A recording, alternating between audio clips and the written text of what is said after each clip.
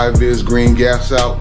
I seen a guy in the Facebook group post up and asked people in the room what they think about it, and got a lot of different answers. Me myself, I'm old school. I'm a Bashland guy. Always climbed in Bashlands. Always wore Buckingham belts. That's my belt from last year. Wore that for 2 years. Pair of Bashland gaffs with the big bucks on them. We have the current belt I'm wearing.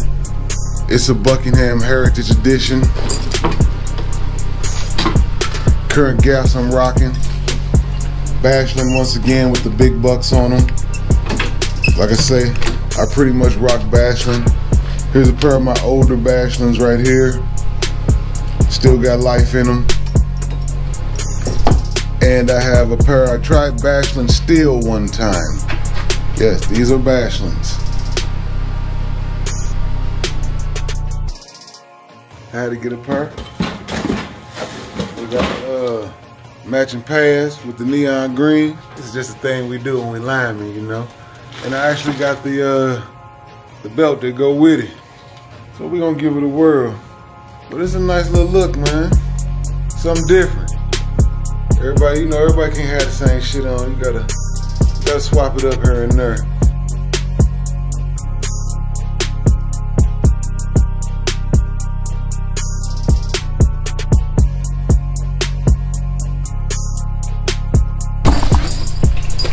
Alright.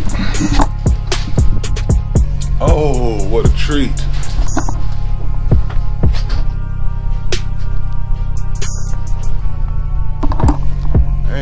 Guys in the post asked, was the person that posted black? And now you're about to see a black guy in a whiteout. Woo! It ain't that bad.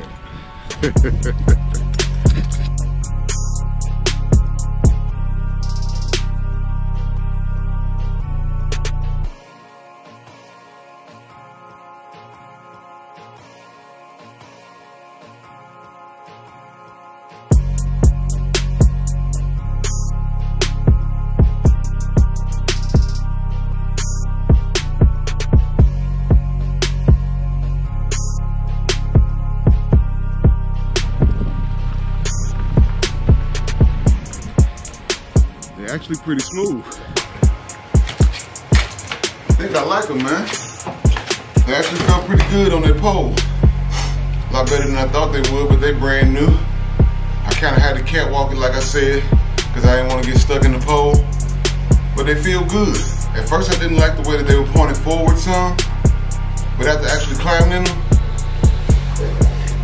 that's a good look.